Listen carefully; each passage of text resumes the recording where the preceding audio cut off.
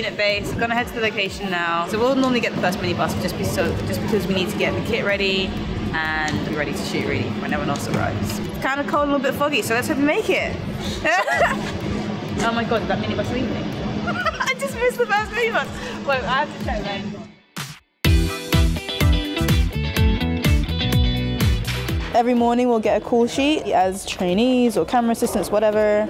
Have to make sure that the cast that is in for the day is on the side of the camera so the camera guys know who they're actually talking to. If we get to location and our kit's already inside, then it's slightly different to like get into location, having to like set everything up. Because we're already in the location, we'll get in and just make sure that we have batteries and make sure that everyone has everything that they need to start the day before the director's rehearsal.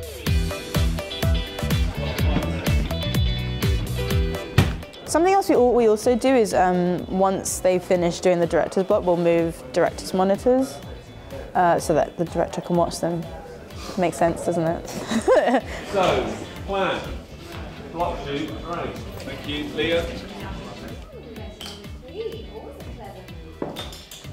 Thank you. Let's let the car start, finish what we need to do, start bringing essays in. Let's get going.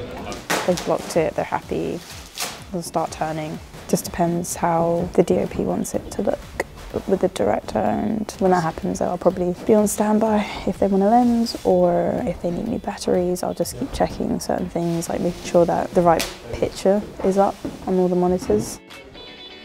I need power. We just have the monitors for like the costume, the makeup people, so that they can do their job basically and just check that everyone's okay on screen. These will get a feed from the DIT or playback because they're hardwired with, you know, a bunch of cables. We just need to make sure that they're in the right place every morning. The aim is to always be as close to the DIT or playback as possible, because obviously the closer we are, the closer checks are to set and the better our signal as well.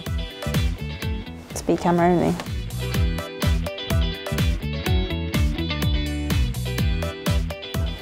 I did it. Yeah, again. I like cameras. I think that it's like the oldest form of storytelling, isn't it? Being in the camera department is one of the few jobs where you have to be on set almost all the time, and you don't really have that with some the other roles that exist. I was in production before and I just felt so far removed from everything. It was like I was just handling logistics all the time. My mum took me Disney World every year. Thanks, Mum. She took me to Disney World so frequently that I was like, this is so cool, I want to be an animator. Parents had those like old little camcorders.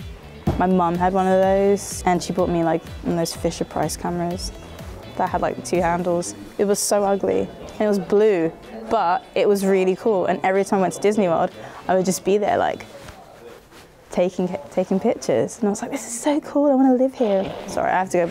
Yeah, copy that. I've got standby lenses now.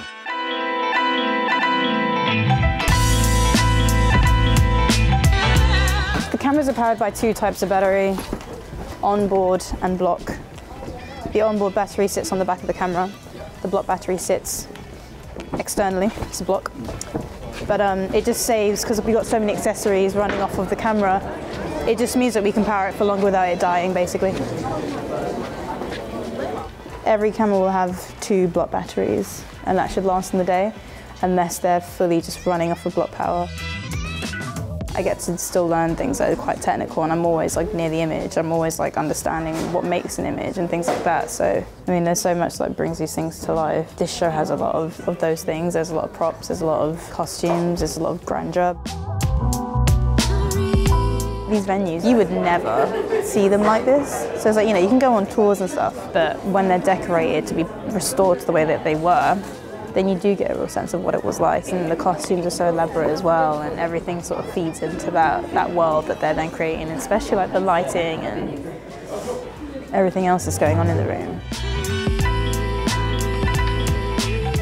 I didn't know there was such a thing as a camera trainee. I was like, cool, you just become a camera assistant thingy and then you just become a camera operator. I feel like nowadays people are making their own paths into filmmaking because you kind of just have to. If you're good at something, you know that you have an eye for it, then why would you not just coming back from the truck with the battery on my way?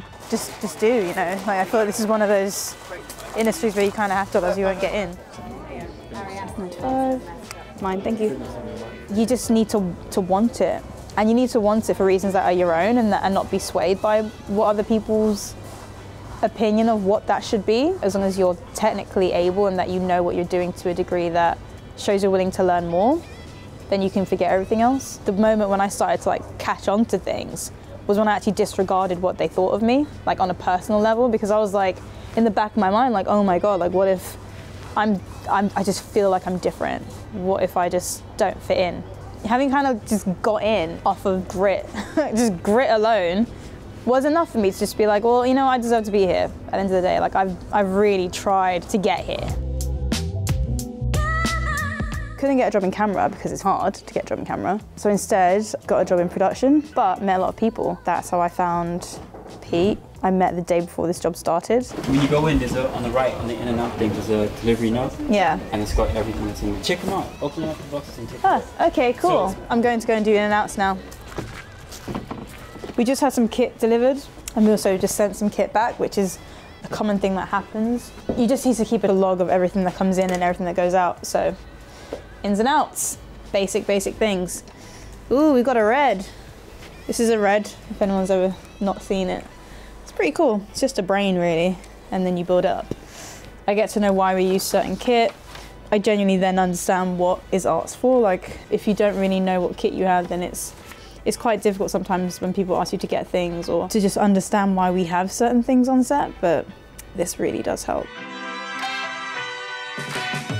Lay out all the kit that comes in, note down the barcode of everything, and then I'll take photos of it all together that I'm now gonna log. This is the 8K red helium. Nice. Okay, well that's done. Now, head back on set. We're gonna see what's going on. Ooh!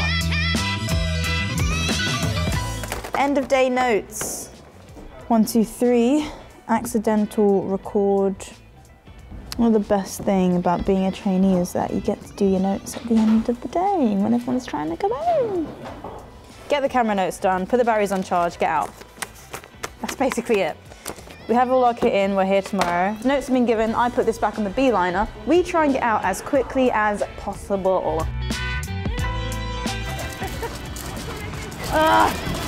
Bye, Sasha's cameraman. Bye, guys. I'll see you later. Go on.